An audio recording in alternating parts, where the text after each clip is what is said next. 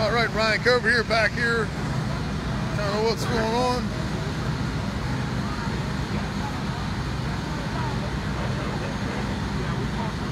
Chief O'Neill. Kind of get an idea of what's going on down here still. And they pretty much got under control. Chief O'Neill's getting interviewed right now. We're going to see if we can talk to him once he's done.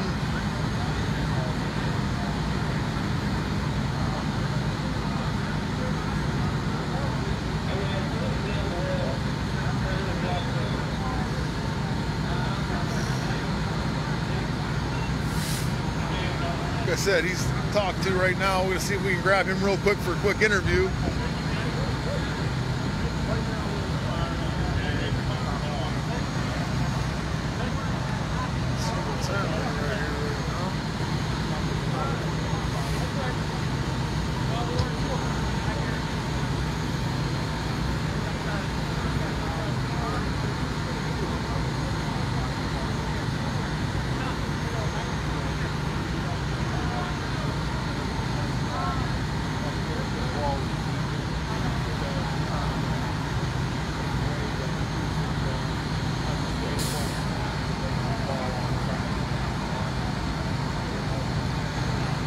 We're sitting here, going to wait for a second, see if we can get a chance to talk to the Butler City Fire Chief O'Neill. He's going to probably have some more info of what's happening and what went on here.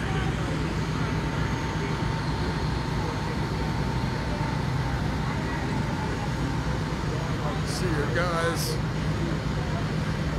I know Butler Hot Dog Shop got some hot dogs down here for these guys. And, I mean, there's been people dropping off water and coffee and donuts, and I mean, it's been a pretty good, you know, this one thing about this community is it sticks together, and when there's trouble, they kind of rush to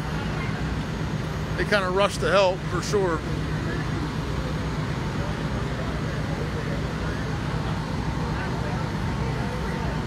Just kind of waiting around here. I'm hoping we can talk to Chief O'Neill here for a second.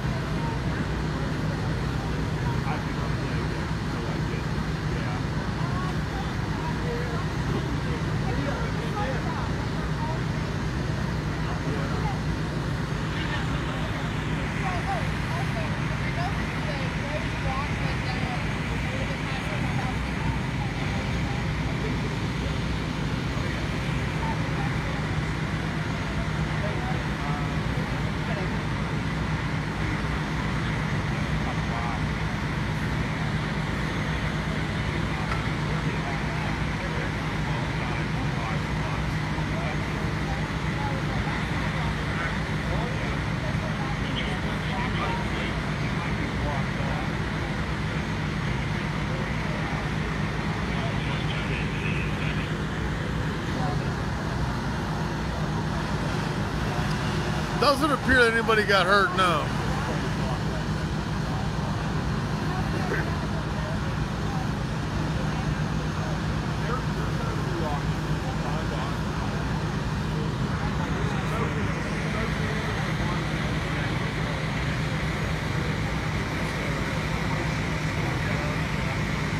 Yeah, it's with Chief O'Neill's police chief, I guess.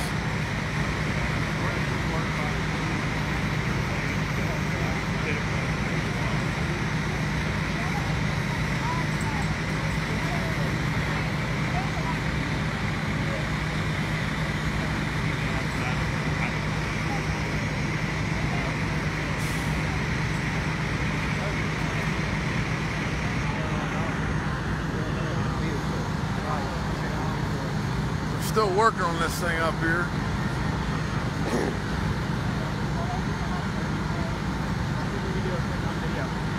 Do you have time? Are you good? Yep. I won't keep you as long. I mean, we don't know how well the audio is going to work anyway, but if you can go nice and loud. And then just kind of complete sentences like... Was anybody hurt?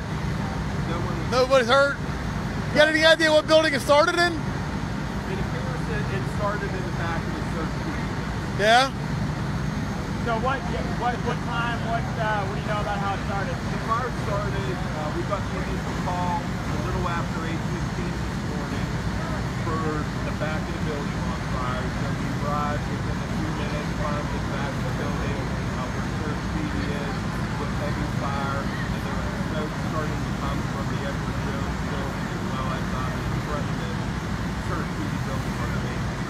What all was impacted? What all was all three buildings? The main fire building was the surgery building. That building is a total loss, fire damage. We were able to keep the fire contained to that building with this minor extension of the fire into the Edward Jones building, but there is smoke damage and water damage in the Edward Jones building as well as the reclamation room. All the way down to Miller's, they said too. I mean, Yeah, there's Miller's is fine, but from there down, Miller's is fine. Describe the response for me. amazing. The fire went to 4 alarm. When we got here initially and saw how it was starting to extend throughout the Edward Jones building and the amount of extension coming all the way up to the 93, that we immediately, within, I'd have to look at the time, in short order, 3 alarms right away, and there was a special call for some additional ladder trucks in, and to be very aggressive with roof ventilation. Yeah. We were very aggressive in cutting the roof open, that way it kept the fire spread vertical and prevented it from running. How challenging of a fire was it? Challenging because there was a lot of void spaces in the building. Fire was in between the floors, in behind walls, and in the crosswalk void spaces in the working area. So it was difficult to access, gain access to all those points. Actually took a long time to get the fire in. Where do you go from here, and what do you know as far as the cause? State Police Fire Marshal has been called in to assist in the fire investigation. So the fire cause investigation is ongoing as far as recently. So it would be a while till we have a cause determined. And as far as the building, we'll have to assess the structural integrity. And like I said, the Speedy building And how long do you think you'll be here today? And are you concerned about structure as far as your guys are obviously up there? Yeah, we're going to assess it. It seems like we got the unstable part today, and we'll probably have it marked off with caution to keep people away when we do clear the scene. We're going to be on scene additional time. At least the city crews will be here for at least a couple more hours.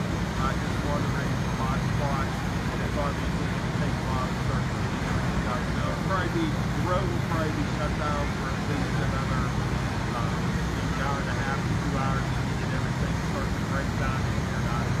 Last question, how fast did it spread? It was spreading very quick. When I got here, I was probably 15 minutes into the call when I got here.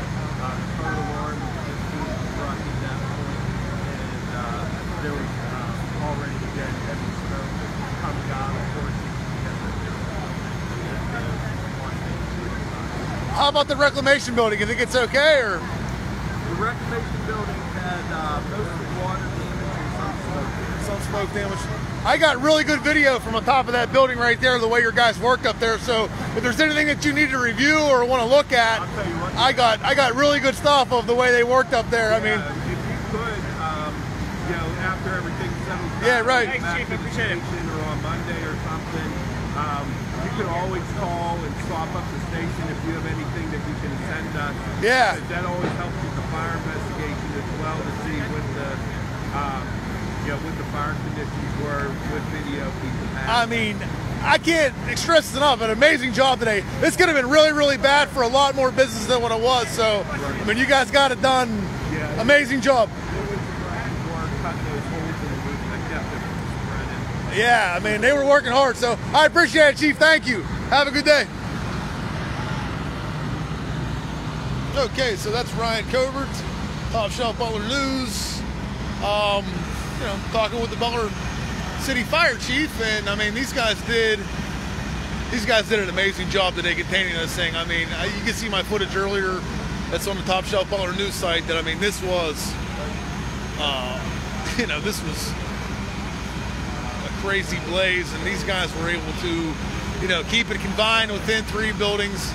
It looks like there's going to be some water smoke damage at Miller's, but I mean, everything else is okay. So we appreciate the views. Thank you. If I find anything else here, I'll come back on live. I'm going to try to get an interview with the lady that owns the Butler Beauty School, but